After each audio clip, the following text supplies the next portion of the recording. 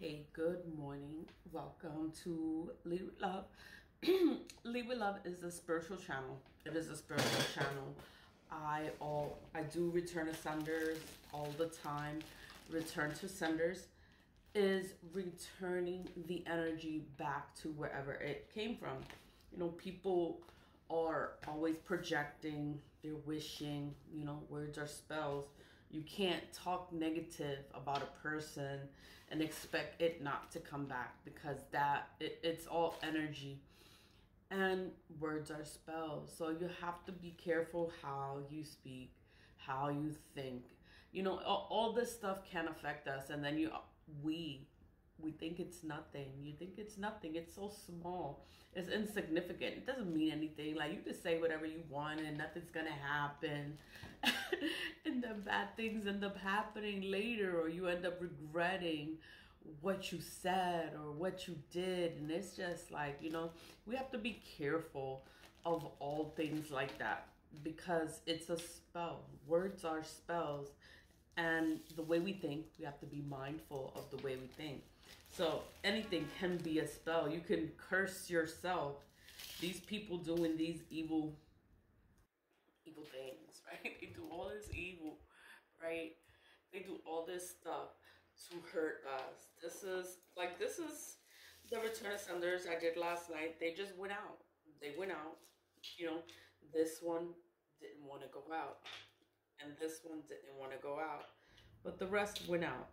When the candle doesn't want to go out, that means that they want delays. They're trying to stop whatever is supposed to be coming to you. Something's supposed to be coming to you, and they're trying to stop it.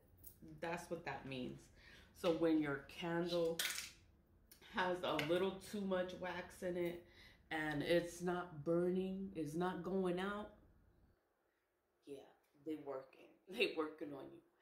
And that is like to slow down. They want to slow down whatever it is that is supposed to come to you. It didn't turn black, but whatever they're doing, they could just be hiding paperwork or lying, or them words. Like, people sit there and they do all this stuff and they just don't understand that it's gonna come back to you. It's gonna come back to you, and it's gonna be worse. It's just gonna be worse for you. And it's like, you can't help them. You just gotta leave them alone. People that sit there and they lie about everything. They just lie about everything, and they think nothing's gonna happen. Nobody's gonna know that they're lying. You can't help everyone. You can't help stupid. You can't help dumb. You can't help them. You can want to help them, but you can't help them. You just gotta leave them alone. Mind your business. Keep doing what you've been doing. All I do is return to senders. Return to senders returns the energy back. Whatever they do, whatever black magic that is being done, I don't know what they do, because I don't do those things. That's like so low class, like low level, like low. It's just low.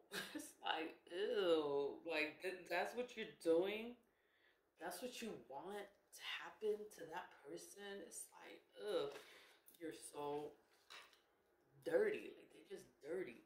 But what is it? And then it's like, I look at people.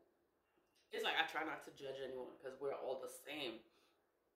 But then once you wake up from this shit, you start looking at people differently, and you be like, and you see them a little fucked up, and you be like, you know what? I know why you fucked up like that, because you must have been doing some wicked, something so evil, wicked, and cruel to somebody else, and that shit, it has come back. It has come back to them, and it ruins their life. Like, there's a lot of homelessness. There's a lot of stuff that happens. People are drug addicts. They're drug addicts. They're stuck on drugs, abusing drugs.